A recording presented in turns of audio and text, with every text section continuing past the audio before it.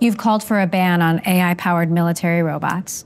Is this Hollywood idea of killer robots actually not that far-fetched?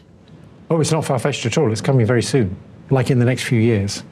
And all of the governments that sell arms, like the US and Russia and Britain and Israel, all of those governments refuse to regulate military uses of AI. So if you look at the European regulations, they've got all these limitations on AI. It should be sort of transparent and this and that, shouldn't be discriminate. But there's a little clause in there that says none of this applies to military uses of AI. Mm-hmm. They don't like regulating themselves. And all of the big armaments manufacturers are very keen to make killer robots. So if you look at Asimov's laws of robotics, that the first law should be do not harm people. Well, that's the whole point of a killer robot. That's not going to be built into a killer robot.